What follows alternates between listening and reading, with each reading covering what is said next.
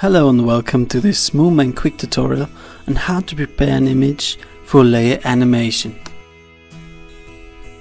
In this tutorial we will use a space nebula image taken by the incredible NASA Hubble Space Telescope and divide it into different layers.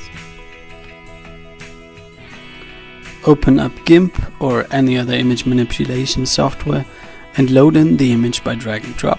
First, scale the image best suitable for your animation output. I will make a 1920 1080 HD video, therefore I try to convert our image by scaling it to this ratio without distorting it too much. Of course you could stick with the current resolution in case you map your camera accordingly later.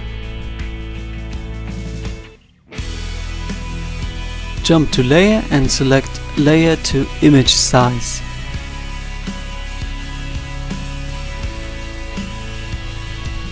Then we will overlay the text section using the clone tool.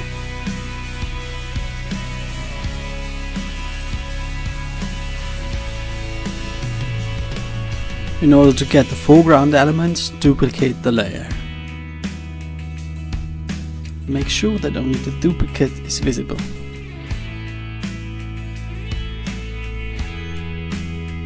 Right click on the image, select Add Layer Mask and choose White.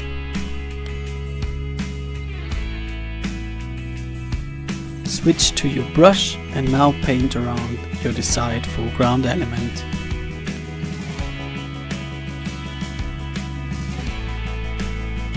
To avoid artifacts, paint around your element with lesser opacity.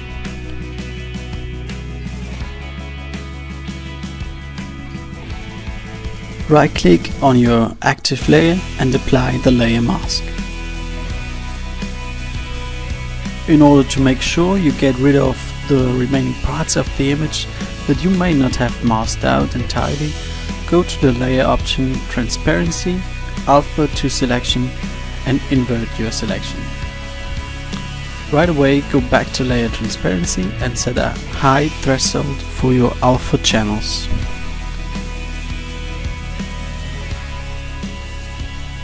Export the cutout element as PNG.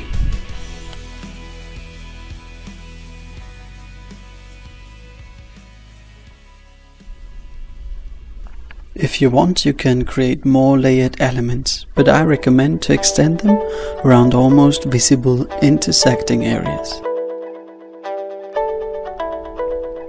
The background will not quite look stunning, but using the clone tool we make sure it's usable as a separate object and not just a duplicate.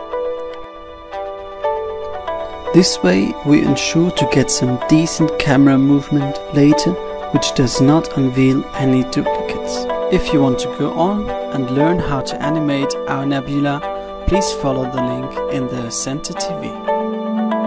Thank you for watching. I'm the MoonMan, wishing you a moonacious time. Goodbye.